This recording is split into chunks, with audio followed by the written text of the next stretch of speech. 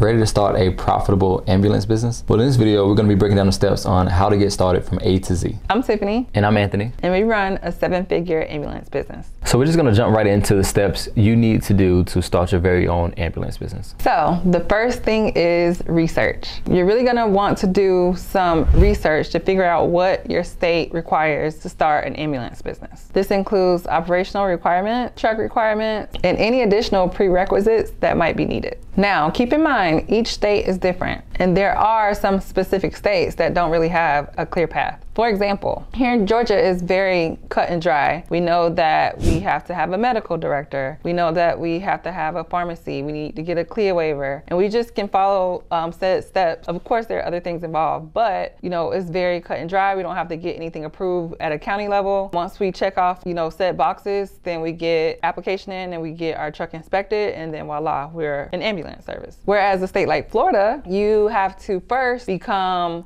you have to get something called a COPCN, which is like a certificate of need at the county level. So the county will basically determine whether or not they feel that they need such services in their county. And so if the county that you live in or want to start in, doesn't feel like they need the services, then you need to go to another county, and so on and so forth. And then once you figure out, that the services are needed, you have to fill out an application and go through a whole set of requirements to get approval in the county. Once you get approval in the county, then you can get approval at the state level. So there are a lot of steps within steps in Florida, and it's a lot of just not a clear path, and it might be very ambiguous. So, you just really need to know your state before you start out on your journey to start an ambulance service. So the next thing is funding. You need to make sure that you can fund the startup costs of your ambulance business. These include things like, purchasing your truck, purchasing the truck supplies, your insurance down payment for your office space, and so on and so forth. So the amount of money you need to get started varies from state to state, but we would say a healthy range to keep in mind is between about $50,000 and $75,000 to get started. Now remember, you can get access to funding or you can leverage your cash, but you have to figure out what's most effective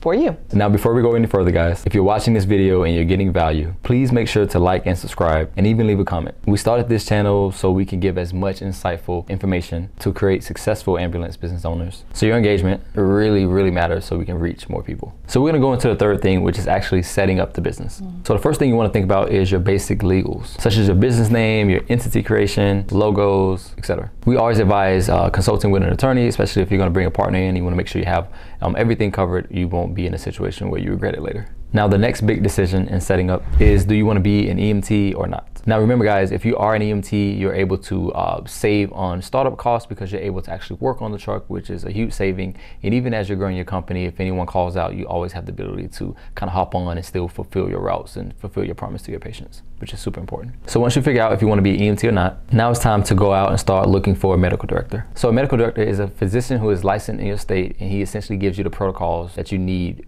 from your state to be able to operate your business. So these include things like what type of drugs you need to have in your truck, and also protocols in terms of if something happens to a patient on the back of the truck, your EMT should do X, Y, and Z.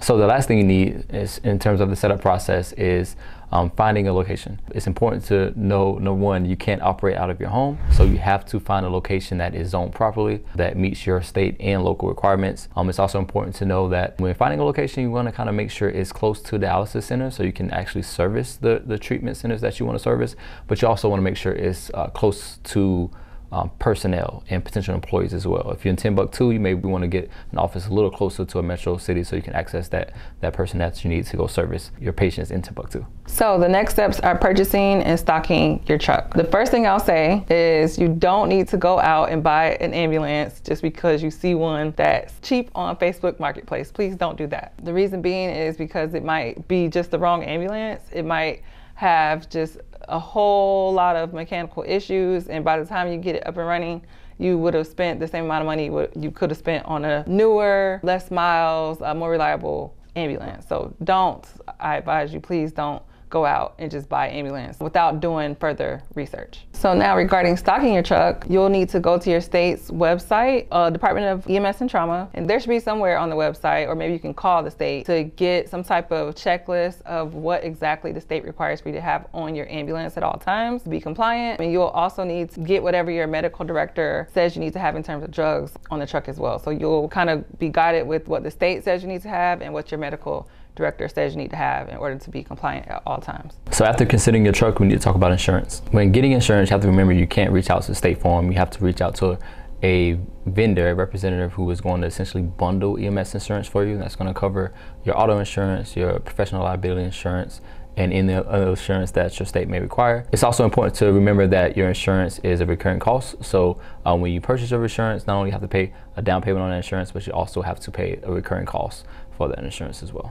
Okay, so we're almost close to the end. So now we're going to talk about applying for your state license and then Medicare and whatever else you need to apply for to get going. So of course, you need to apply at your state level because this is who will certify you and license you to be a licensed ambulance service in your state. And you cannot operate without this license, as well as you cannot apply for Medicare without this license. So you would need to do this in this order in order to basically be able to get paid in the future. Yep. And again, as mentioned before, Medicare, the application for Medicare is pretty extensive. We always recommend that you go to a billing company that deals with ambulance billing, and they already know through and through what the process is to apply for Medicare.